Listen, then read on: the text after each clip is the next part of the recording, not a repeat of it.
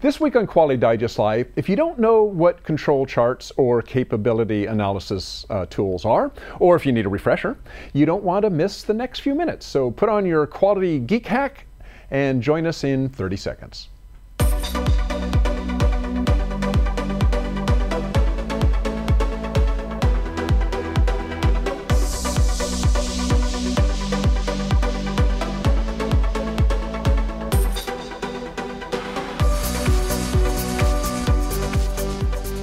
Welcome back to Quality Digest Live. QDL is your weekly look at who and what is making news in the world of quality. I'm Dirk Ducharme, Editor-in-Chief of Quality to Digest. And today we are going to talk about control charts and capability analysis. So for those of you who maybe aren't familiar with control charts, these are used to study how a process changes over time. It was developed in the 1920s by Dr. Walter Shewhart. You may have heard to them referred to as Shewhart charts. They are an invaluable tool for determining if a manufacturing or business process is in a state of control. And we'll talk about what state of control means in just a little bit here.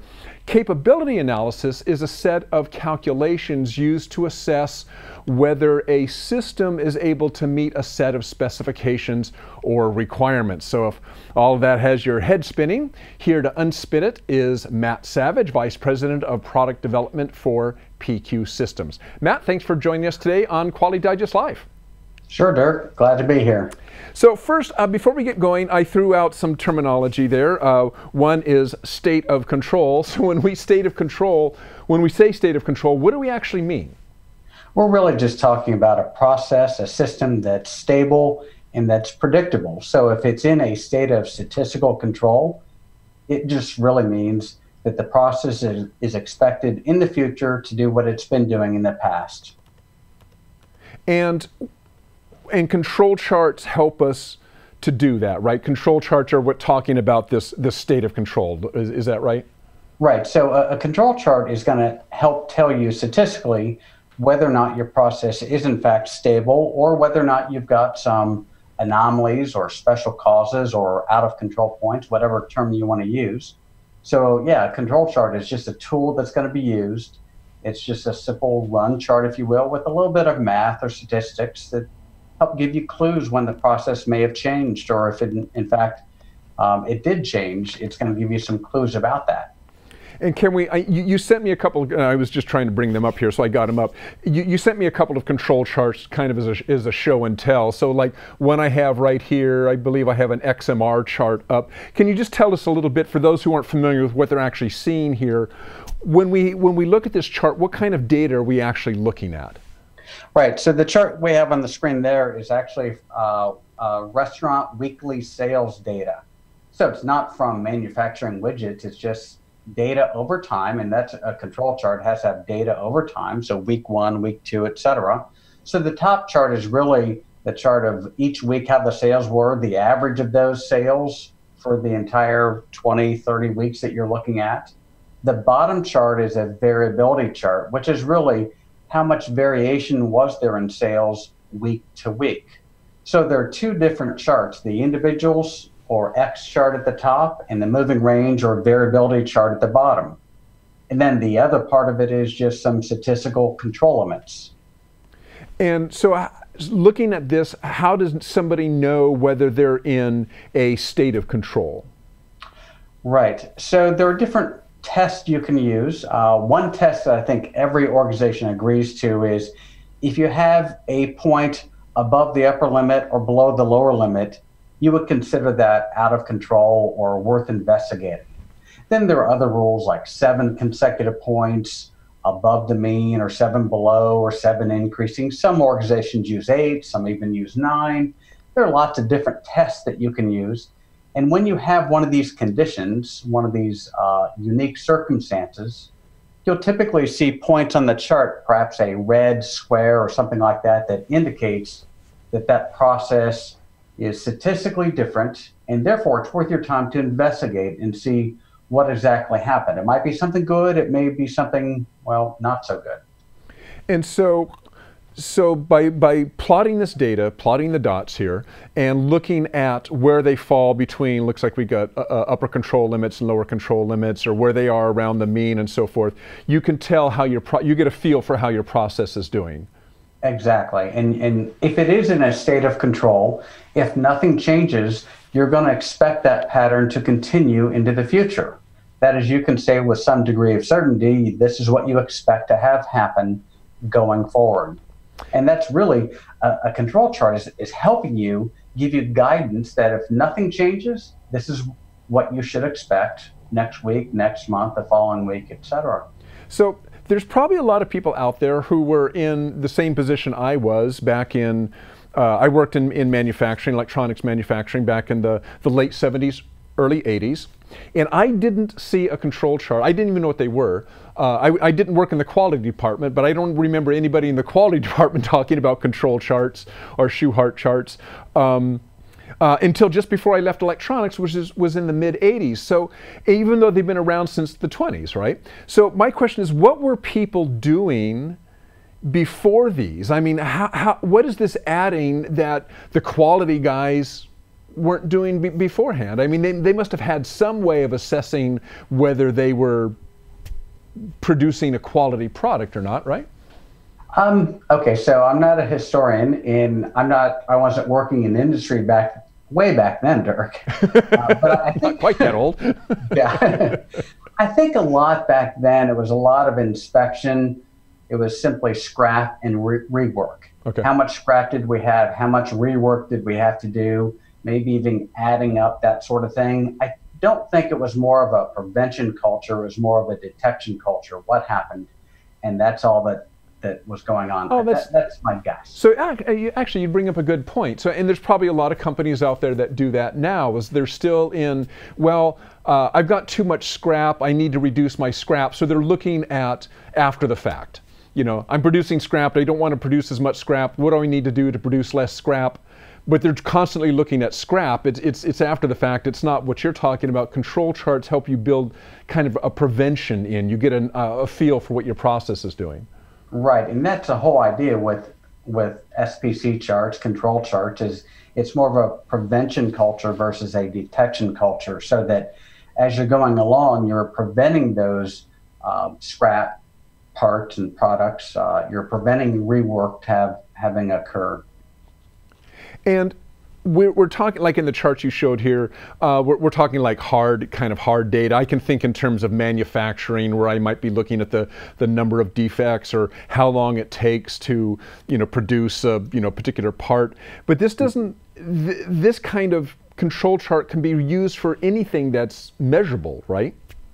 Oh yeah, and when we get new employees, especially interns, and we're kind of exposing them to this, I ask them things like, do you have maybe bank account statements or electricity bills or something like that on a monthly basis? You've got data over time, and you can plot that.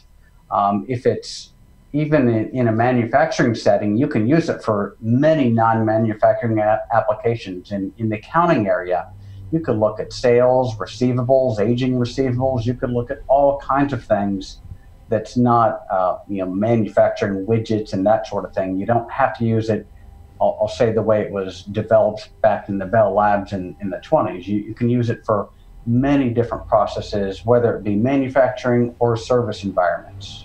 Okay. Now, so we've been talking about control charts and whether your process is in control.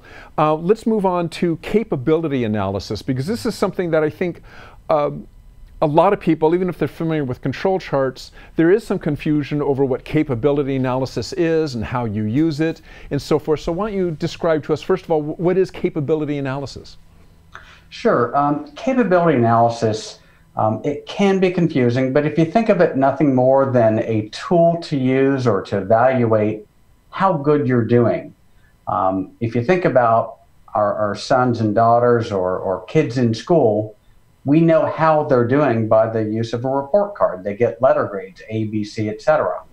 That's, in a way, a type of capability analysis. It tells their customer, the parents, the teachers, others, how they're doing. So capability analysis is some simple calculations that's designed to communicate how good is this process? Is the process capable of producing I'll say the part within spec or not?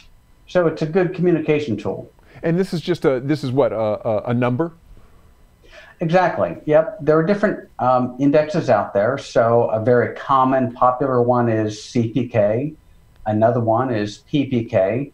It's just a number, like a letter grade. So if I said, I got a C in mathematics, you would know how well I did. If I said I got an A, you would know about how well I did. So the capability numbers, the CPK of 1 or 1.33 or 1.66 or whatever that number is, the higher that number, the better. Okay. Now, I understand that one of the criteria for capability analysis is that you have to do this on a process that is already stable, a process that's already in control. Is that right? I mean, you can't really do this if your process is going all over the place anyway. Right. So I talked a little bit about capability and control charts. And with control charts, you've got a mean of your data, you've got upper and lower control limits or amount of variation, a standard deviation.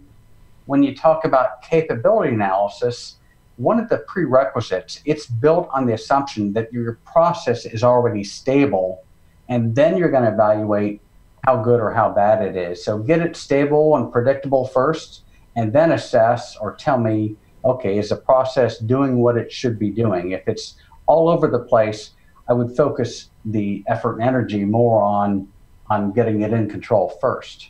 Okay. Now you have a webinar, I should say we have a webinar coming up that's going to talk about this. It's control charts and capability analysis.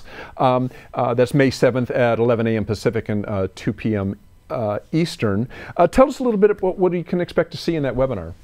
Right. Well, first, it's not statistics. Okay. Yeah, I'll talk a little bit about statistics. There's a little bit of math, but it's really more concepts and getting someone who's very new to this or has had very little exposure, or perhaps someone who's been intimidated by it, a master black belt coming in talking to them about it.